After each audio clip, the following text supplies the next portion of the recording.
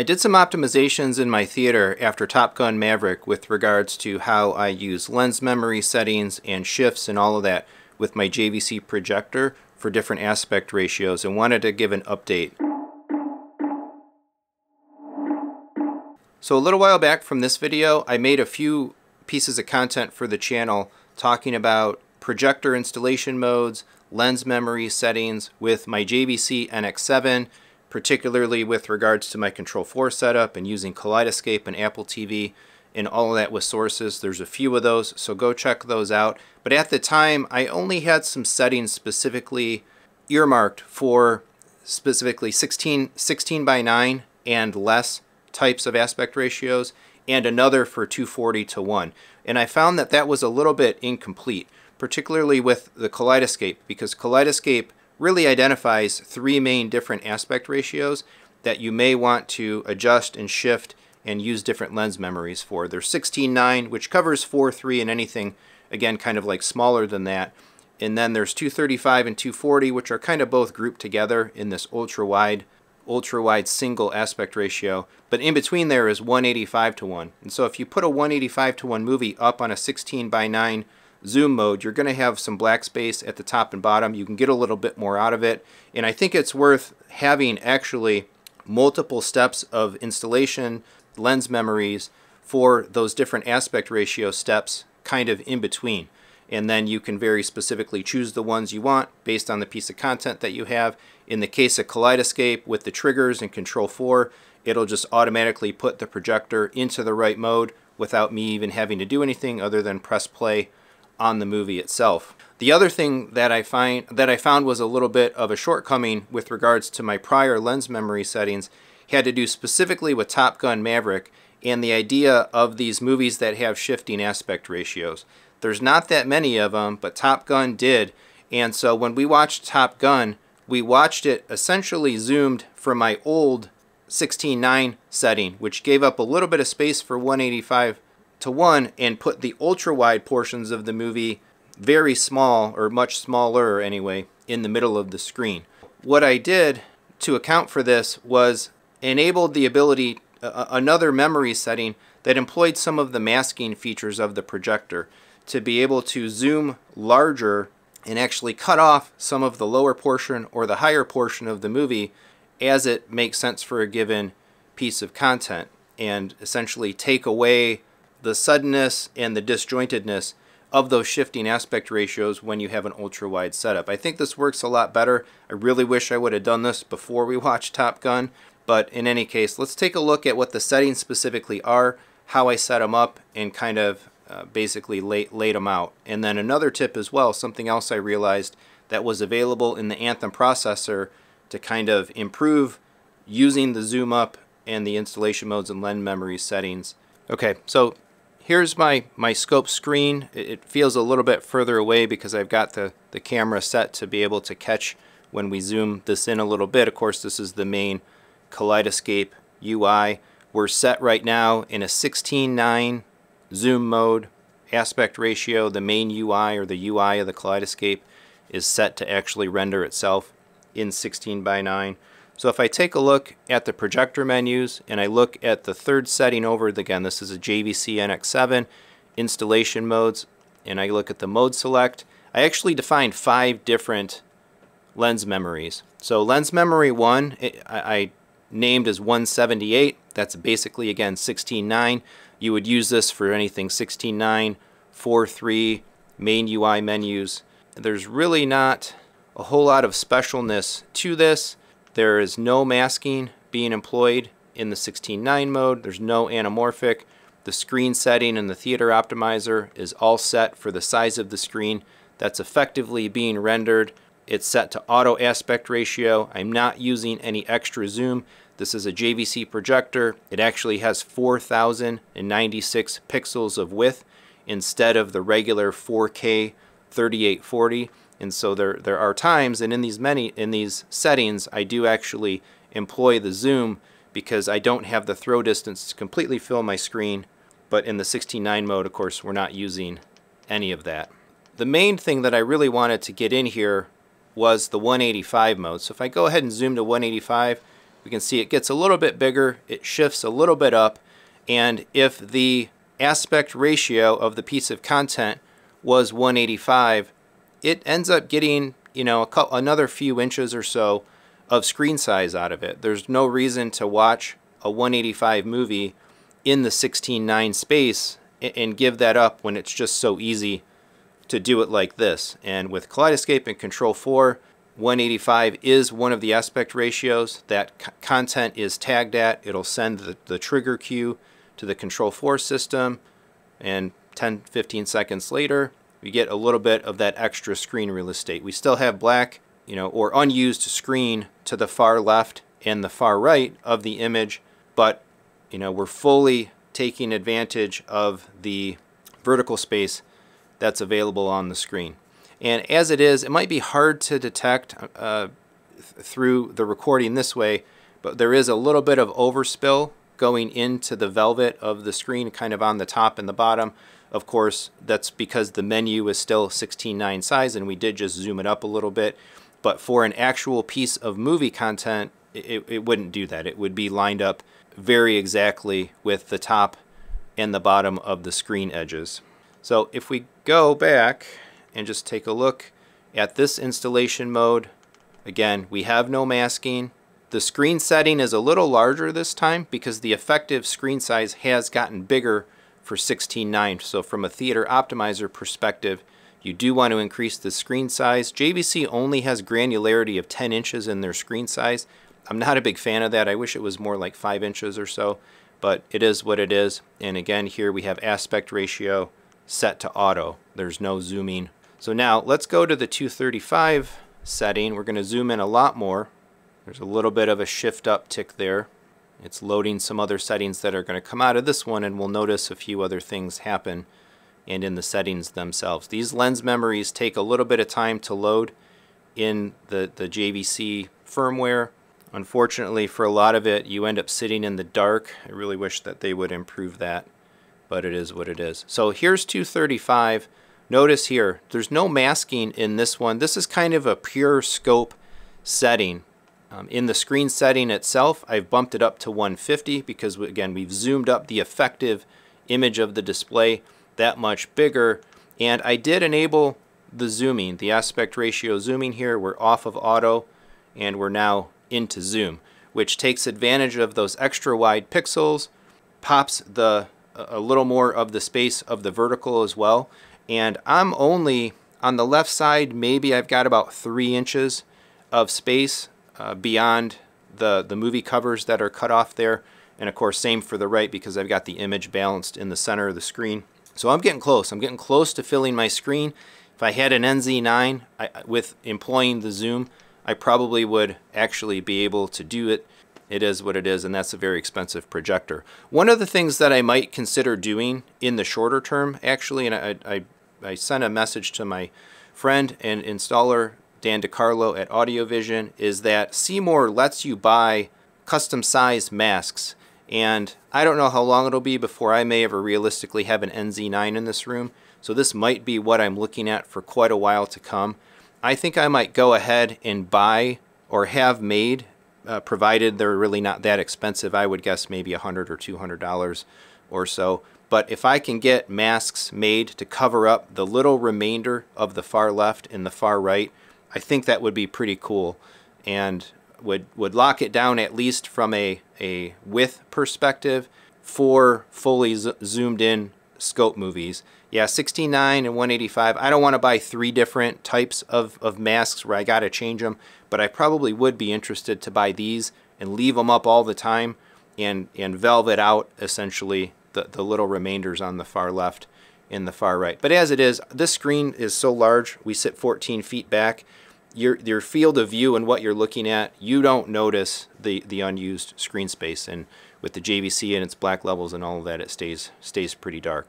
This is a setting that I could use for any kind of just general 235, 240, ultra wide scope movie, and it would be great. There's not really a need to mask or any of that. However, if I were to zoom up for something like Top Gun, this is the problem where you would have information, picture information above and below the actual screen space. And I don't know how much of it renders here, but if I look at the cover in the middle of, say, Ford versus Ferrari, I can see down, and I can see the top of the next layer of covers on the curtains, even below the border of the screen. And up above the top of the cover of Trolls, the crossbar of the T or Transformers there, the trans of the Transformers, and a little bit more information is above the screen in the Velvet. So you wouldn't want to watch, you might want to zoom in for a shifting aspect ratio movie like Top Gun, but it's really not great to watch it this way, because when they go to the IMAX aspect ratio scenes, you would have that information kind of thrown off the top and the bottom of your screen, which is why I went ahead and made a variation of the 235, which I called 235 mask. And again, I hope this is kind of rendering in what you're able to view, but the main difference, or the only difference between these two settings, and the reason why it was able to change so fast there, is all I've done is add a mask. And so the top mask I've got set there at 34, the bottom mask is set at 111, and I see no more overspill. So the top of the Trolls, the Trans and Transformers, the very top of Venom's head, it's gone. It's been masked out by the masking features inside the projector. That light throw is basically being blocked to the very top edge of my screen, and the same thing on the bottom. The masking on the bottom has been brought up to the very bottom edge of the screen itself. No more overspill. And when you watch a movie now like Top Gun in this aspect ratio, or in this lens memory setting, it's now pretty ideal, because you get the extra wide blow up of the scope portions of the movie, and you still get a little extra vertical information for the 185 portions of the movie without as much of a jarring effect, without a smaller image, say, in the center of the movie itself.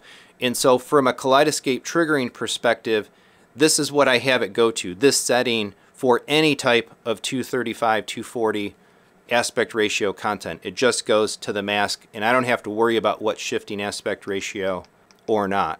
And then the last one that I put in here, I called it 235 subs. If I switch to this one, what this one is for, notice how we're moving up now. And I basically took the mask off. What this is for movies and content that I might watch that's in scope aspect ratio, where the subtitles are not specifically within the image of the picture information itself. And particularly the one that I faced this with was watching The Boys on Amazon Prime on the Apple TV. There's a character that doesn't talk, she signs, and Amazon in that app on that device puts the subtitles at the very bottom of the picture image, halfway, and then halfway down into the black space down below. So if I'm knowingly watching a piece of content, particularly in this case only really a piece of streaming content, and there are 4 subtitles that I need to be able to read to enjoy the content, I can come to this lens setting and still get as big of a picture as possible as I can, this time anchoring the picture information at the top of the screen, whereas in the other 235 lens memory settings here, I'm actually anchoring the picture to the bottom of the screen and putting the dead space at the top. This puts the dead space at the bottom in order to make room for those subtitles. And so my screen size setting is 150. I'm still employing the zoom. And as I watch more content in streaming, I may find I have to come in and tweak this one a little bit. Might have to like zoom it down or move it up a little bit more depending on the content. But this is a very specific one, and I would only use this one in a manual way. Not particularly with the Kaleidescape, because again, the Kaleidescape is going to go to this masked variant all the time on its own. And one of the reasons we can do that, of course, is because Kaleidescape in its settings of the specific player allows us to do subtitle repositioning. Always reposition subtitles within the movie image. This is an awesome feature, very handy, pretty much required. Now the one thing that I haven't done, and I had some trouble trying to do this, was now we actually have kind of the Kaleidescape UI in an ultra wide version or zoomed up ultra wide version with the masking, it looks like it's the right thing, but it's really not. We're actually cutting off some of the KUI, and you can see that when I bring certain things up. I can't see all the menu options and whatnot that's available here on the bottom left. I have started to play with that. I wasn't able to get it working completely right, but Kaleidescape does allow you to put the UI into a scope aspect ratio, and I do plan to do that, and I'll do a separate video talking about how I did it, how I made the settings, and all of that in the future. So look for that coming at some point. In any case, there's one other thing that I wanted to call attention to with regards to these zoom modes. Notice I have an Anthem AVM70. It has the UI overlay for the volume, tells us what input we're on, tells us the resolution and refresh rate that we're seeing. Where it says no signal, that would be the audio codec that's being played, if Dolby Atmos or whatever it might be. And then our volume currently set there to -40 as I'm changing it just to keep it up on the screen. Normally, this little pop-up UI would be at the very bottom of a 16:9 image. And what I found was happening with it was with the default settings, the majority, at least 2/3 of this pop-up was being cut off. It was below the bottom edge of the screen in the zoom modes. And so I could still see what volume I was setting to, but it was showing up on the velvet flock of the screen frame, which isn't really ideal. But I discovered that in the Anthem settings, there actually is an option to denote two choices, essentially. Where do you want the pop-up UI to be relative to your type of screen? So I was able to choose the ultra-wide setting, and all it does really is it just moves it up by a certain percentage. They did a great job with it. As you can see, where it's popping up is a couple inches above the bottom of the screen. This is perfect, awesome, great Anthem feature. And if you have an Anthem product or maybe another processor receiver, you might be able to do this with that device as well. So check that out. If your pop-up UI information isn't on your screen, there could be a setting that allows you to do that. So this is just absolutely fantastic now. I've got things locked, anchored, reset, and masked out where they needed to be masked. I did a whole rerun of all of my lens settings with regards to, you know, focus, shift, and all of that. I've got everything lined up perfectly with the bottom and the top edges of the screen. Just sweet, just awesome.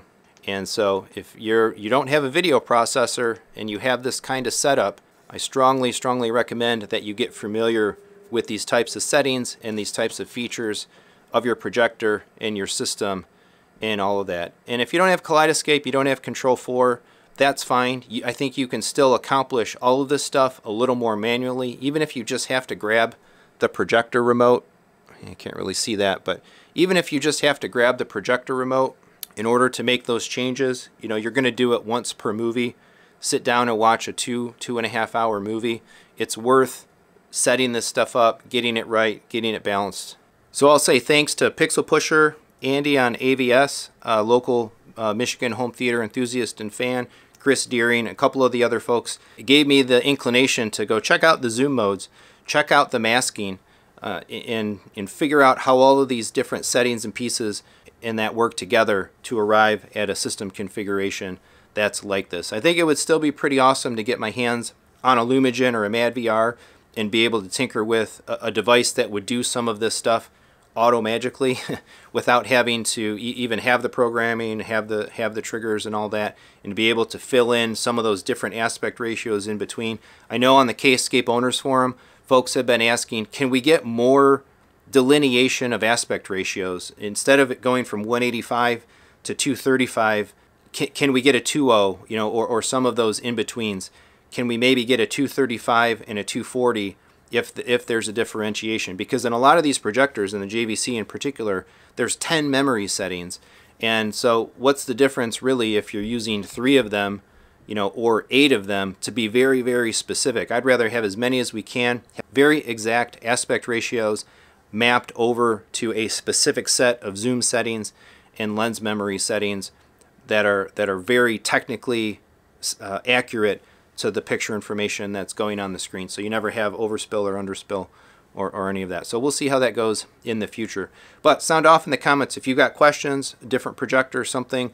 I'm happy to answer any questions about this. If you're doing something similar to this as well and have some other lessons learned, share it in the comments for other people to see. Thanks so much for watching. Please do all the regular YouTube stuff. Like, subscribe, hit the bell for notifications, share the video. If you'd like to support the channel, you've got super thanks, you've got merchandise, you've got Amazon affiliate links, channel memberships, all of that stuff down in the description below. I talk a lot about Kaleidescape on this channel. If that's something of interest to you, note I do have a referral code for them. Kicks me back a few dollars of movie store credit. Always add into my Kaleidescape movie collection. So I am humbly thankful for any support that you might like to show for the channel. Thanks so much for watching, and come on back for more home theater discussion and fun.